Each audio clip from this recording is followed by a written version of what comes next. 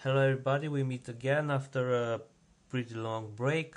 In the meantime, I managed to read some books, make some things, and today present you a new application which I created to help me develop new applications and maybe help you with this occasion.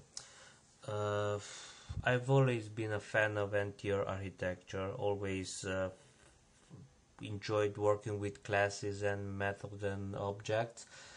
And basically, this application you can see on the screen, SqlToCs Class generator, helps us do exactly this: create classes, methods, objects. Uh, let's start with a small presentation. Here we have an SQL server connection, or we could connect to SQL Compact Edition database. For our example, I will choose this one. I have a sample database prepared here. Okay, and here we have a list of the tables in the database. We will choose users for this, and here in the middle we can see the fields and the field types contained by this table. And two important things here. With orange we got user ID, which is the primary key of the field. This will help us when we create the class to have the where cause based on this primary key. And we have with gray foreign keys to constrain to other tables, which will also help us to create our classes.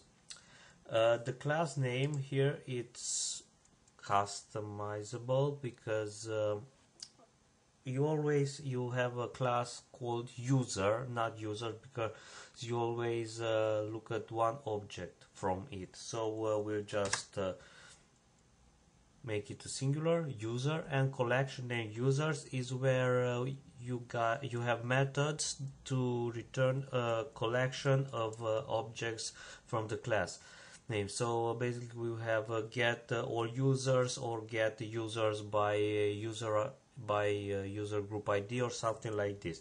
So let's recap. First, you select the database, select the table, put the name of the class you want, and here you have the fields. You click, we select all the fields, and we simply place here the generate button. We can see it very well in here, but we'll switch immediately to another view. Here we have a user CS class and the user collection CS class, and here is the namespace, because you can use these classes directly into your project. You can change the namespace to whatever project you use. So we either have an options to copy the current tab content to a clipboard, or save it as CS classes. I saved it. So as we can see here, the program created two classes. Let's just open it. Okay, and take a look at it.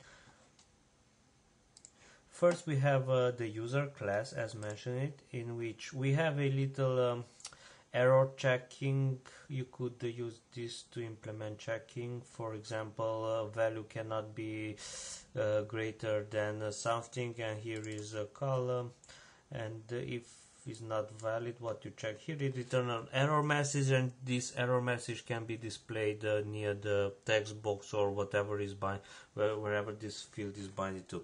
So basically here we have the user, the members, all fields, get and set properties for each one of them of it. Here we have a constructor with no parameters, and the one that contains all parameter. And here we have the main methods. We got an insert method, which basically we need to send the connection as a parameter, and it will take care of the rest. Yes, we have an update for the primary key of the table. You remember here it is orange. The same goes for delete for where primary key is. And you got get user by user ID to retrieve only one one user. But this is the first class. It only takes care of the user object, but there are situations, for example, I want to see all the user group or all the users that have a certain user group ID, like reader only or administrator or something, or we want to see user from a certain city.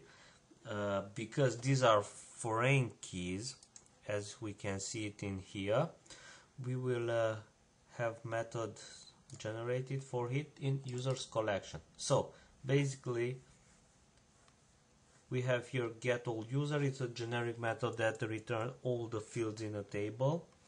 As you can see it here, it returns a list of users, and basically can be binded to everything. Use it in a grid view or in whatever else you want. And because we have two foreign keys, we will have get user by user group ID, in which we send the user group ID as a parameter string. And you can see here the select by the user group ID, of course. Here we don't have the user group ID set. It return, or we can have get users by city ID. It's exactly the same. So basically this is what this application helps me to do: generate classes and use them in the future projects for all kind of operations. Basically, after you do this, you will have all the operations needed to create application based on these classes. There will be a future tutorial in which we will also see how to use these lists or objects returned by the classes. Until then, I invite you to download it,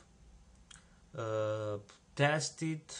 I'm sure it's full of bugs. I haven't even tested it myself very precisely, but I do hope that you will give me feedback. And I'm not sure that this kind of generator creates classes as it's supposed to be, or its method, or its properties, but with your experience you could help me, and we should make a very good version 1, not 0.1 of the application. Just a small reminder, because we are still in YPF area, this entire interface is created in YPF. I must say I really enjoy working with it. It is very flexible, as you can see, but the classes are of course are pure C# code.